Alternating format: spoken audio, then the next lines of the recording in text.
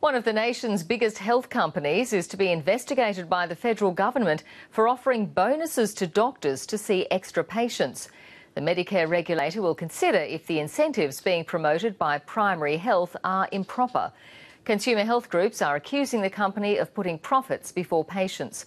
Medical reporter Sophie Scott has this exclusive report.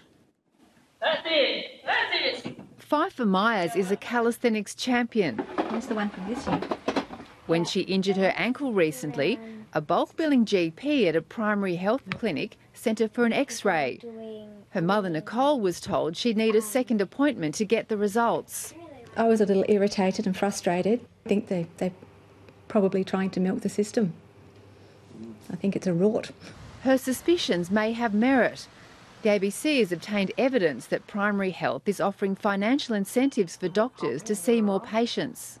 GPs can get $1,000 for 100 diabetes plans, $2,000 for 100 asthma plans, and $3,000 to see 3 extra patients a day, all inside 6 months. Consumer groups say it's a blatant case of putting profits before patients. It'll exacerbate what we see as 4-minute medicine, which is doctors that are rushing through those appointments in order to be able to bill higher numbers every day. Legal experts say deals like these can encourage over-servicing. So from a patient point of view, what does it mean when you see that doctors are being asked to see a certain number of patients and they'll get a bonus if they reach that target? I think a lot of patients would be concerned by that because they may be thinking that they're just a number, that you're just a product, that they're working through the numbers to reach a financial goal.